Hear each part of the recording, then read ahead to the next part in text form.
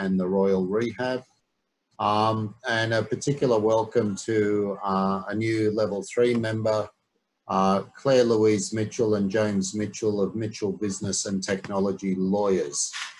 Now, tonight's meeting is revolving the theme we decided, considering today is bank holiday.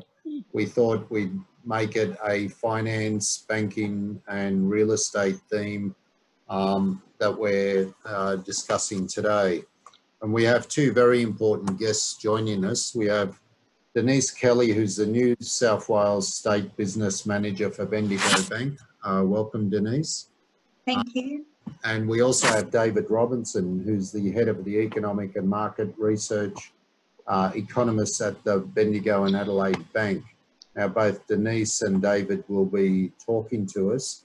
But then we have our very own board member, Ivan Radovanovic, who's the principal of Rado Financial Services, who's going to be giving us a financial update from a ground street level, if you like. I'll be giving everyone a real estate update, and then we'll be sharing throughout the event. We'll be sharing a lot of updates that we're looking to do from a chamber point of view. Can I perhaps just very briefly, before I introduce Denice and David, just go through a couple of things with you, if I may.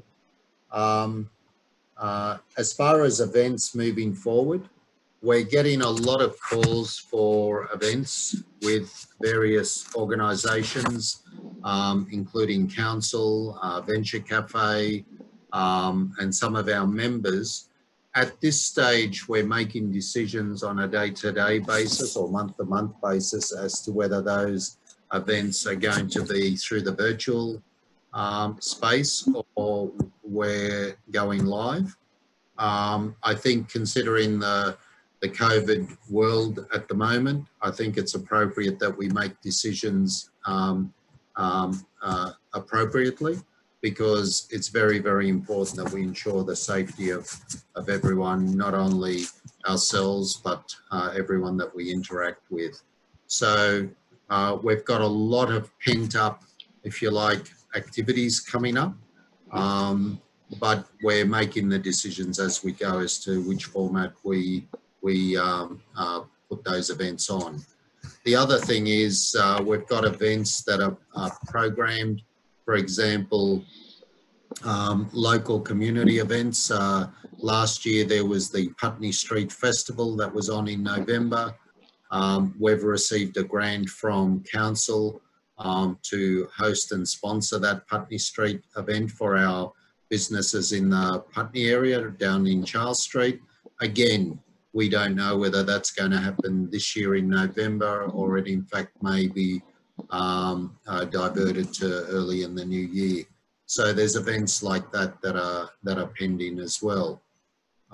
One mention that I would like to make, particularly around this COVID thing, is the measures that all our members have in place in their respective businesses to ensure that they're COVID safe.